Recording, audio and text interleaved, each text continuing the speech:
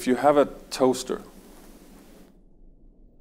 it toasts bread. Bread goes in, toast comes out.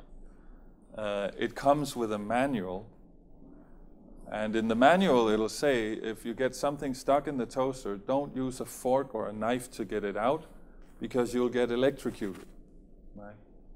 So if you do that anyway, and you get electrocuted, and then you say, oh, the toaster makers are so cruel, that is not very intelligent. So in the same way, God has provided us with scripture that tells us what to do, what not to do, how to avoid getting electrocuted.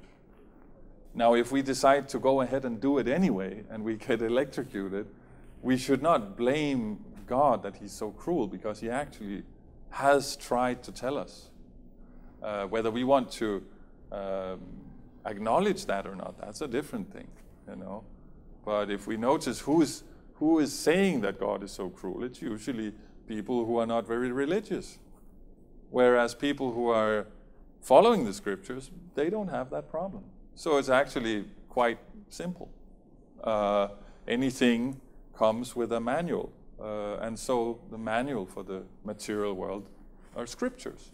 You follow scriptures, everything works out nicely. So that's the recommendation.